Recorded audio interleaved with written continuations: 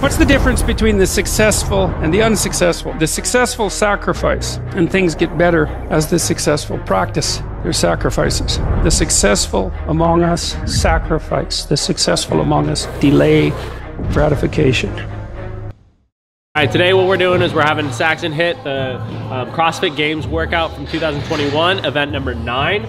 It's that quick burn 21:15.9 of Cal Echo and power snatch at 105.75. We're gonna have Saxon do it with that shorty bar, just like it was at the games, because we want to kind of have some tactical efficiency tips that we can kind of work through with him on that one that we should expect to see at Rogue or in the future on that one, and also just to really retest where he was at during that games time period. For this workout, we're gonna have an 8-minute time cap on it. For Saxon, our time cap was 4:30. That's really where we want him to kind of get below on this one, and we're really working on efficiency on the Echo and having him push the Echo as being the focus for the day, and then maintaining cycle rate on that power snatch at that 105 bar. Looking at when we're scaling this workout for our level 2, we're just gonna look at scaling the weight. We want something that we can maintain and hold on to, ideally for unbroken reps at 95-65. If we go down to our level 1, what we'd also do is scale down the Echo Bike calories to 15-12-9, and then move that power snatch down to a 75-55, so that we can stay within that time frame of under 8 minutes, but ideally with the goal time of 4 to 6 minutes being really the time domain we're trying to tackle today. Can't be comfortable, too comfortable, especially in the males division, right? Like, that has to be that form of like holding on through the 15s and then all you got left in the 9s for most approach, right? I think we've tried the opposite approach of like building into it. This is a great chance now to like try the opposite approach. 100%.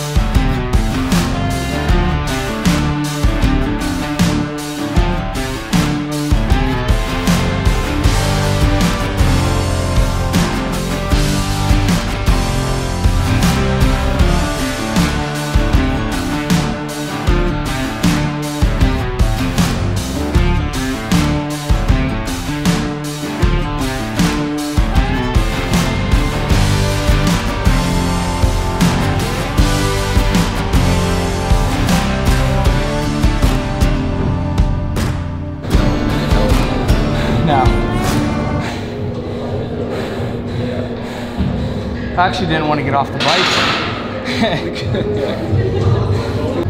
Nice push, dude. That just came to snatches then, which is good because that was all his bike for me. I'm going through the archives manually. The bike I was proud of. The snatches just got fatiguing. Yeah, that 15 gets it. I don't know if it's because I didn't use my legs at all. More that lower back.